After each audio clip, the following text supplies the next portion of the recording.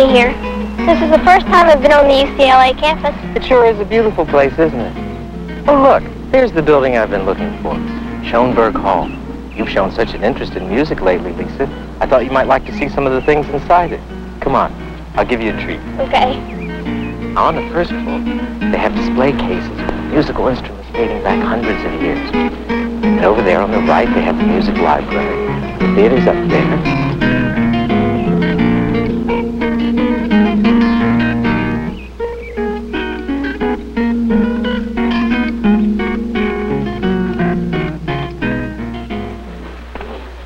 What's in here? Well, Lisa, this building is full of music. In fact, so much music it would take you almost 5 years to listen to it all.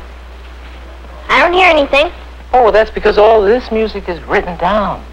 It's written in a special language called musical notation, or the language of music. In this music library, you can find almost any kind of music you can think of. Why, look, there are American folk songs you can take home and play on your guitar. Yeah. As I walk down in the streets of Laredo. And this book of church music, this was written over 1,000 years ago. 1,000 years? That's right. And this music here, this music is the music of a complete orchestra. It shows the conductor the music being played by every instrument.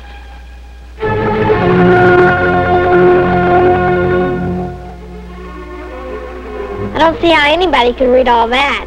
Well, we'll consider how the language of music works. But first, what is music anyway? Now, do you think music is just any old sound you happen to hear? Oh, come on. That old car horn can't make any music. Hmm? Or can it?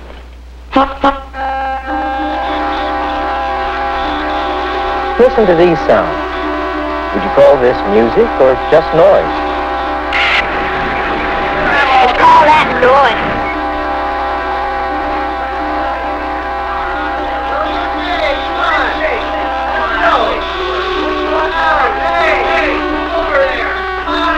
Listen to these sounds. Is this noise or music?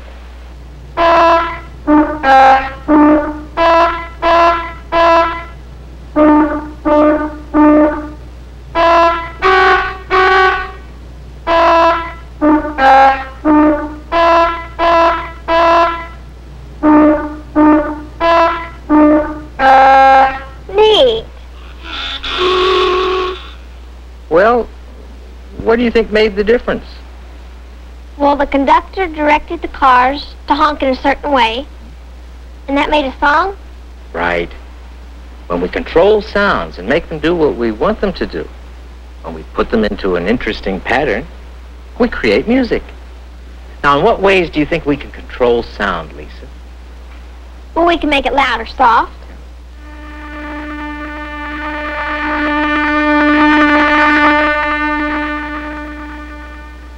We can make it sound higher or lower.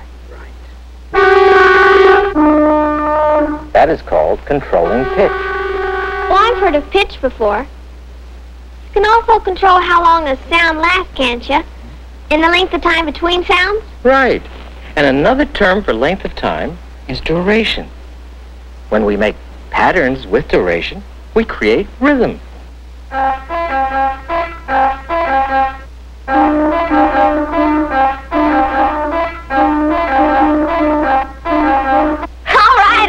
Hold it down. Now, we can also change how a note sounds by using different instruments. Now,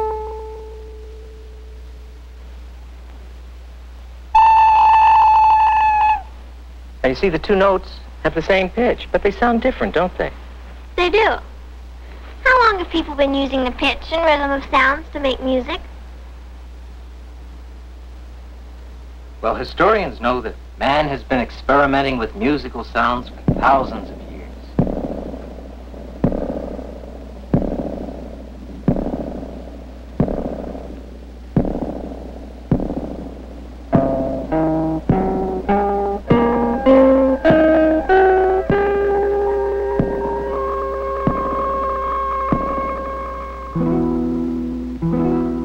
Long ago, music lovers began to look for some way to capture their melodies so that they could be played again and again.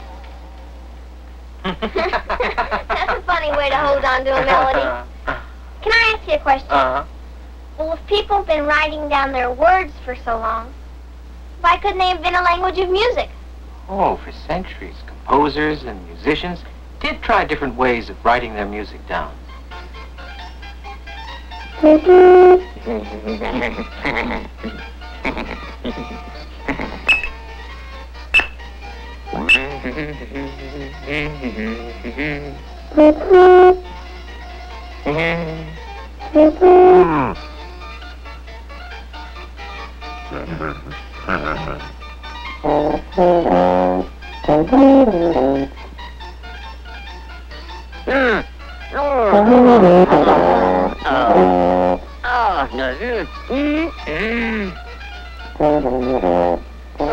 Things didn't always work out, did they?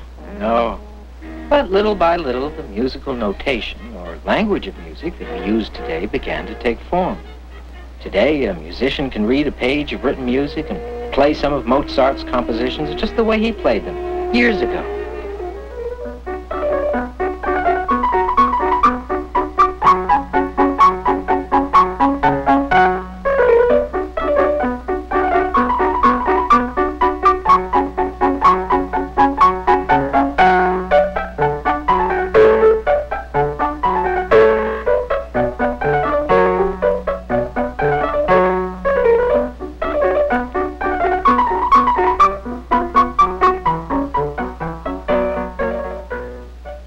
Wish I could play like that. Me too. Let's take a closer look at how this language of music works. Okay. You see, musical notation is, well, it's really a picture of music. I mean, it shows us, well, how high or how low the pitch of each sound is. Then it shows us the order of the sound or notes and the duration of each of the notes. With the help of our old friend up there, let's see how we can make a picture of pitch. Let's make the low notes down here. And as we go higher in pitch, The ball goes up.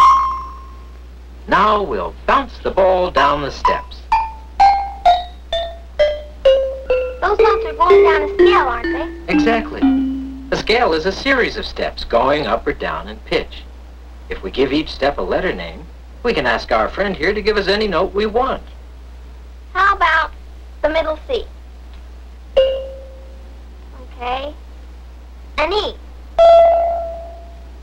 The G below middle C. Beautiful. Now we're going to paint 5 lines on the wall. Do you know what 5 lines like this are called? Sure. It's called a staff. Right. Now what do you notice about the lines of the staff and the letters? Well, some letters are on the lines, and some are in the spaces between the lines. Don't we need another staff for the lower notes?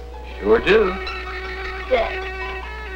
Now these 2 staves have special signs called clefs to tell them apart. The higher one is, The treble clef. and the lower one, The bass clef. right. Now most melodies are written in the treble clef, so let's look more closely at it. We'll move the C up where we can see it and put part of a line through it. That's to show it's one step below D, isn't it? Right. Now how hard would it be to remember where the letter notes go if you only had the lines and spaces to look at? Not too hard. Some notes are on the lines, then some are in the spaces, and there are really only 7 different letters used. A, B, C, D, E, F, and G. That's right. Because the more we go up the scale, we just use the same letter names over and over again.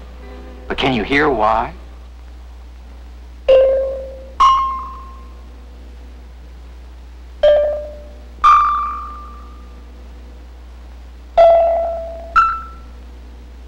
Sure, the notes sound the same, only higher in pitch.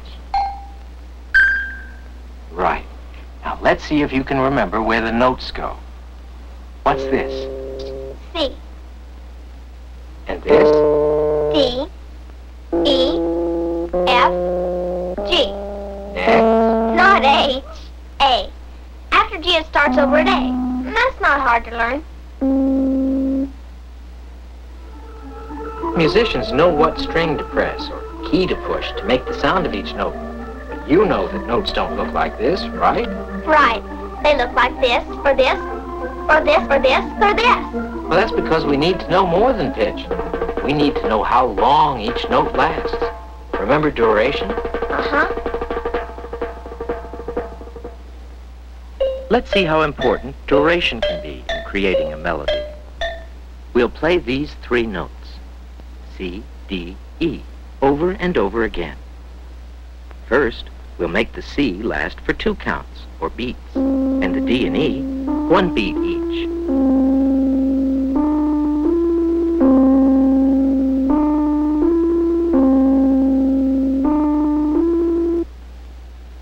This time the D gets 2 beats.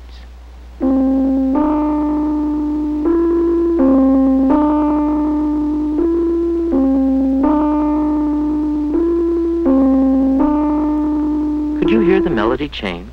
Yeah. We show how many beats a note gets by making it a certain shape.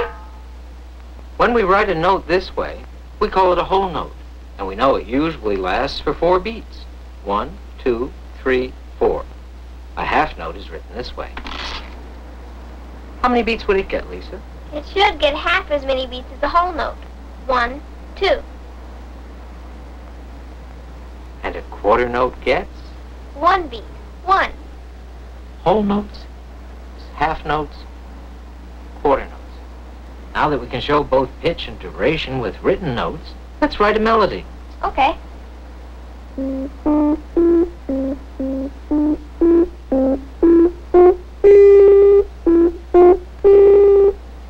Can I see that again? Sure.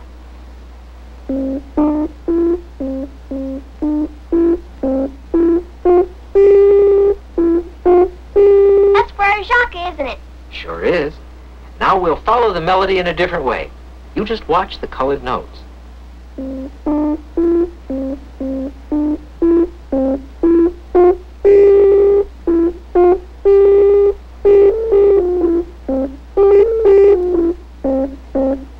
I could follow that, okay? Well, that was pretty easy for you. Now here's a melody that you've heard many times before, but let's see how long it takes you to figure out what it is. Fire away. All right, here's the first note.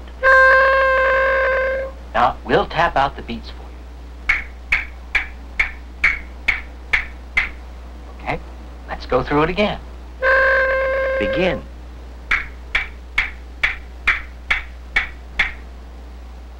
I think I know what it is. Are you sure? Well, Would you like to see the words? okay. Yep, that's what I thought it was. Yankee Doodle went to town, riding on a pony, stuck a feather in his cap, and called it macaroni. Oh, there's lots more we can learn about musical notation, the language of music. You can say that again. Like, what's this? Or this? Or that? Or those lines? Or these lines? Or this? Or that? Right, but why don't you review what we did see today? Okay. Pitch. Duration.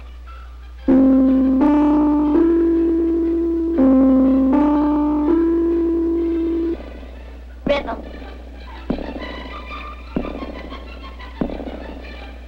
Scale.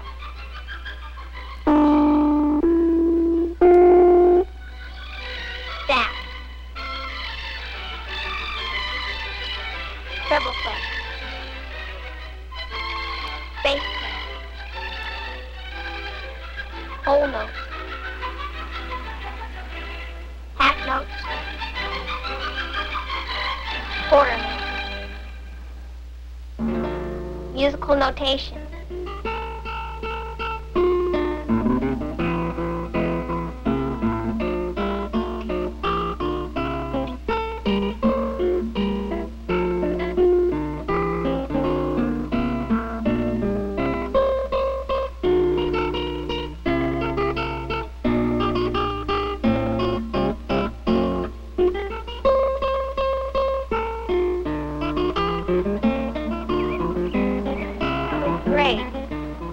weren't kidding when you said this building is full of music. Would you like to come back again sometime? Sure. Well, there's an awful lot more to see, you know. They have a wonderful musical instrument collection, and they have a musical instrument library. They have practice rooms. What we really should do is come back for a concert some night. Then we can go backstage, we can talk to the musicians, we can ask them questions, we can talk to some of the student musicians. There's just so much to learn about music. But if you love music, your education never stops.